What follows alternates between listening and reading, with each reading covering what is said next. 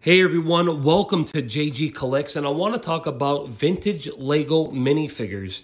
And I picked up some of these for $2 a piece. I thought they were a great deal, and they came with a lot of accessories, so I had to put them together and figure it all out. They're probably mismatched, but it's the best I can do. But these are from the 70s, the 80s, and the 90s, I believe. And they're pretty awesome. There's some Forestmen here. There's a Spaceman back there. You got some Lego Knights here, and you could see their faces. Let me try to get this zoomed in.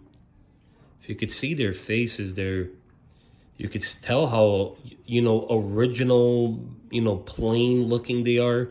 This one has a newer face I had to put on, and you could tell it's got a beard, eyes. I mean, you could see the details from 2024.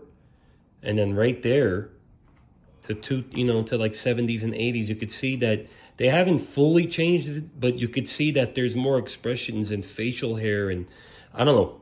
I just like the vintage design, how simple it is, but yet it stands out. And I just want to talk a little bit about these because they're my first time getting any vintage Lego figures, and I'm building some knights or castle.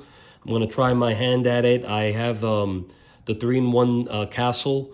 And I have a Lego Viking village, and I also have the medieval blacksmith. So I was going to do something with that, with these figures. But I just like because they're vintage. And curious if anybody else who collects Lego figures as well as Lego Knights, does anybody else have some Lego vintage figures? I'd like to know which ones you have. And if any of these could be rare, maybe you guys can let me know. I mean, I have no idea. I know there's some rare Lego figures out there. But thank you guys, and please subscribe and like this video. It really helps out, and subscribe to the channel.